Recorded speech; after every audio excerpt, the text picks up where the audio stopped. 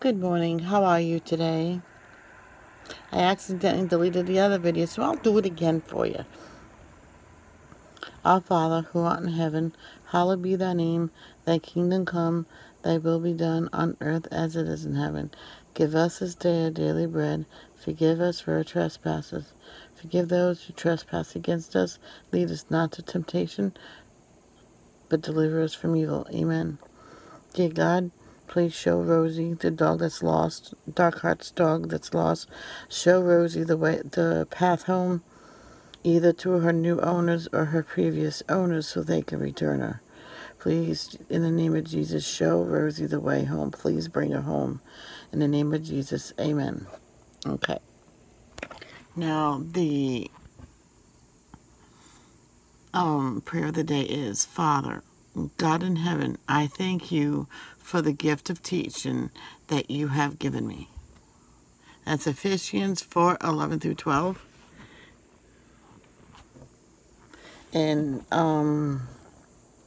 it is, and he himself gave some to be apostles, some prophets, some evangelists, some pastors and teachers, equipping the saints for the work of ministry to build up the body of Christ. And yeah, that's Ephesians 4:11 through 12. Yesterday we read Ephesians 4:2. So we read that whole chapter. I was saying, that sounds so familiar. And the verse of the day is Psalms 18:30. God, his way is perfect. The word of the Lord is pure. He is a shield to all who takes refuge in him. And that is so true. And I hope you guys all know that usually on Sundays I don't go live with my devotions because it won't be very long, and it's okay for me to do the